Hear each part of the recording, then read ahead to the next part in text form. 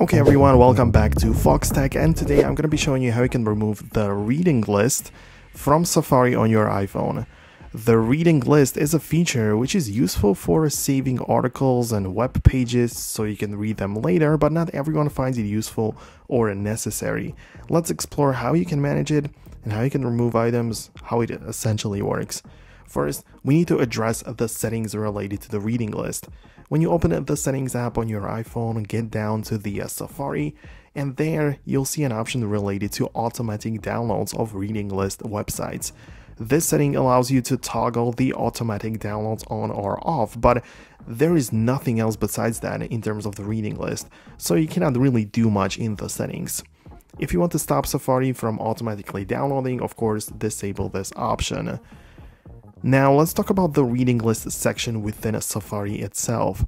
Unfortunately, Safari is not highly customizable when it comes to removing entire sections, like the reading list for example. This reading list, along with the history and bookmarks, will always be part of Safari's interface. If this lack of customization bothers you, you might consider using a different web browser that offers more flexibility.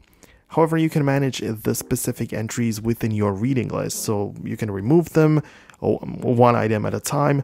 So when you get there, click on the bookmark icon, which is looking like an open book, and here you can find your reading list, so you can remove specific items, swipe left on it, and you can do that.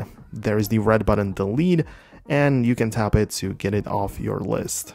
If you have multiple items you want to delete, you can make the process even more efficient by tapping on the edit button at the bottom of the reading list screen, and this will allow you to select multiple items at once by tapping the circles next to each entry.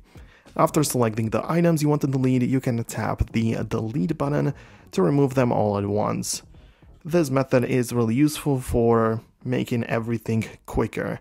So yeah, you cannot delete the entire section of reading list. You can definitely manage the settings for it and clear individual entries. You can also manage and edit the new tab experience, so in case you don't like how things look on the new tab, you can also click the edit button and manage it there, but that's all that you can really do in Safari. You might be forced to switch to a different web browser if you don't like this. Hope you found this video helpful. If you did, hit the thumbs up, subscribe below, and I'll catch you in the next video.